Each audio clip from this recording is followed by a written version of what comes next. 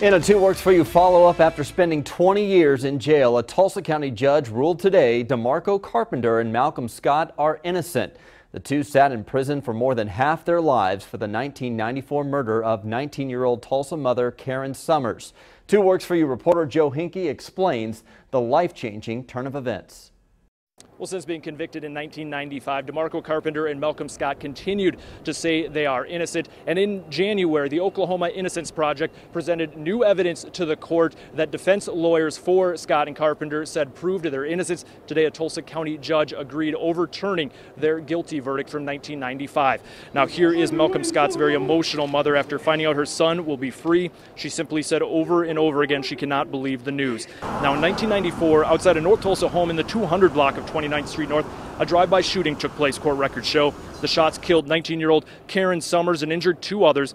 Then 19-year-old Michael Wilson pleaded guilty as an accessory after the fact. Well, a jury found Carpenter and Scott guilty of murder and sentenced them to life in prison.